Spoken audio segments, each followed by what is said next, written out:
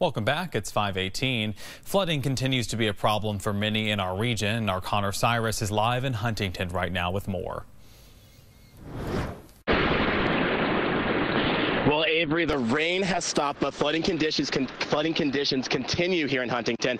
And I'm actually joined by a neighbor here. This is Jim.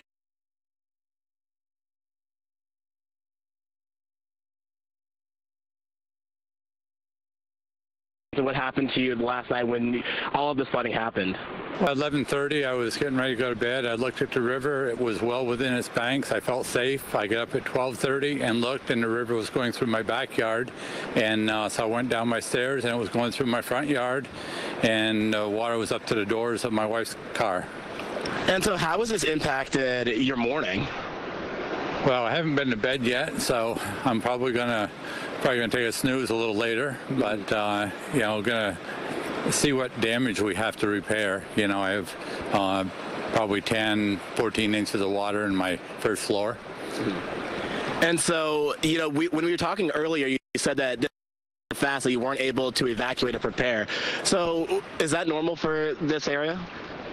Well, what usually happens, there's a lot of beaver dams upriver, and the water looked okay. I thought we'd be able to get out. By the time we got our stuff together, I took a few steps out into the driveway. The water almost took me away. I said, I can't take the truck through here, so we're here. And, you know, if anything, we're going to have to go out by helicopter later, but we're here for now. Awesome. Well, thank you so much for joining me and answering these questions. And like you said, you know, hopefully these waters will recede later by daybreak. Reporting in Huntington, Connor Cyrus, Channel 3 this morning. Hours, and then we'll get some sun in the afternoon. Temperatures dropping into the 40s. The winds really picking up over the next couple of hours before they settle down. I'm going to go over all this in detail in the Max Advantage forecast in just a bit. Thanks, Gary. And now we're heading out to Connor Cyrus, who's live in Huntington. Connor, what's it like out there, and what are police saying we should do to keep safe?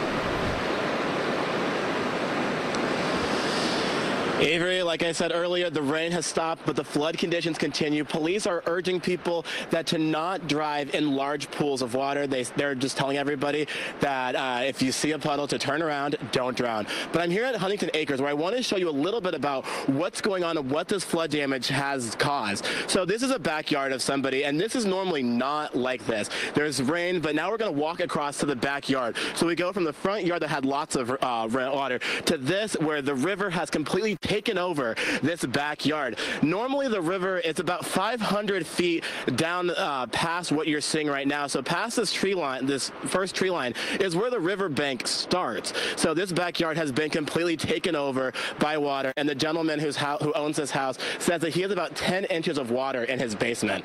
But I'll have more coming up on this flooding conditions here in Huntington. Reporting in Huntington, Connor Cyrus, Channel 3 this morning. Thank you, Connor, and we will continue to keep you updated this morning.